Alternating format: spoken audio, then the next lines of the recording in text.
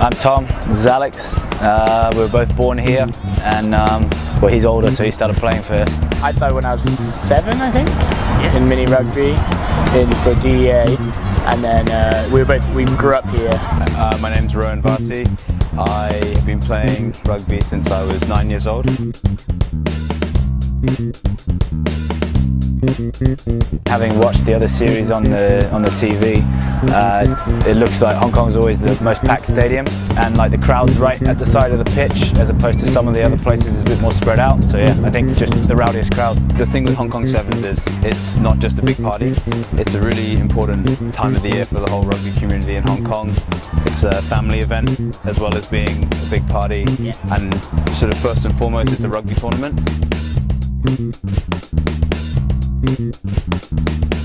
I do remember a few years ago as a spectator when there was the sort of jug war with the security guards, which I thought was pretty funny.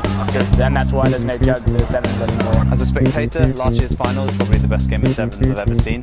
A couple of tries from Fiji in the first half were unbelievable. Some great skill, great power.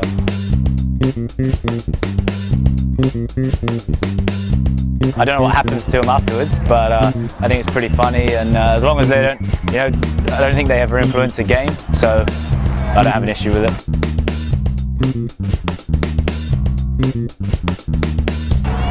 You have to ask the ladies, man. No comment, I don't know.